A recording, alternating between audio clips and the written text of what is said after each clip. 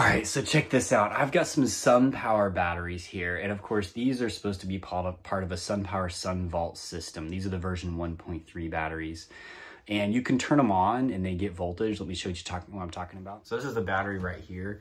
You can turn this on, and it'll blink, go through its boot up, get voltage to the terminals. You've even got a second one here because you've got your primary battery here with the dummy plug here. That means that this is the primary battery. You know, link the battery in parallel, and then you've got this one, which means it's the last battery, and you can have a bunch of batteries in between. I believe it's up to 16, but we still haven't tested that fully yet. Got a green light, that means everything is online. And over here, I'm sniffing the canbus, and I can see data coming from the batteries, which is great. The thing with these though, is after about 10 minutes, this green light is going to go red, and I'll show you that here in a sec, because it's expecting some canbus messages coming in on this PCS wire. So what I've done, so I've got a LilyGo here, and this is essentially an Arduino device. So you can write C++ code basically onto this thing, and it's got a canbus port. So I can broadcast messages and receive messages onto this Arduino and even do some manipulation of messages in and out.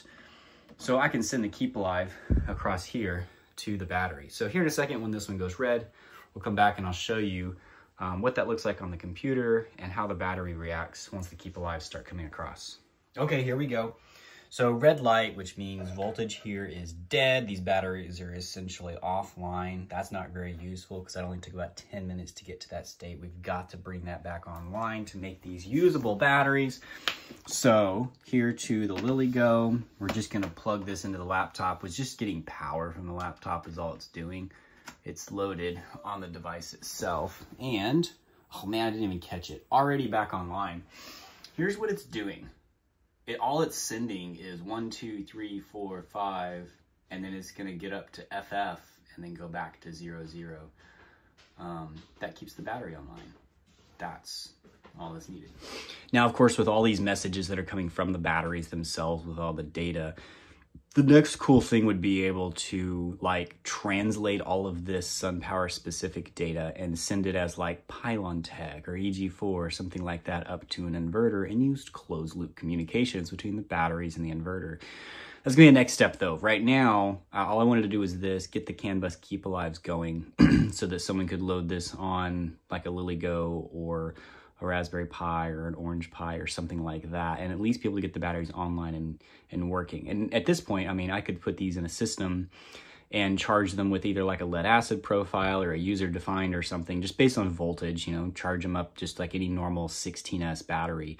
These things can do like 64 amps in and out, charge and discharge. They're 128 amp hour batteries, so 6.5 kilowatt hour battery. You just don't want to, you know, charge them too fast or you'll blow a fuse inside or BMS will cut off. But with communications, that would be controlled because we could then, you know, tell the inverter, hey, this is how fast you can charge and this is how fast you can discharge, et cetera, et cetera.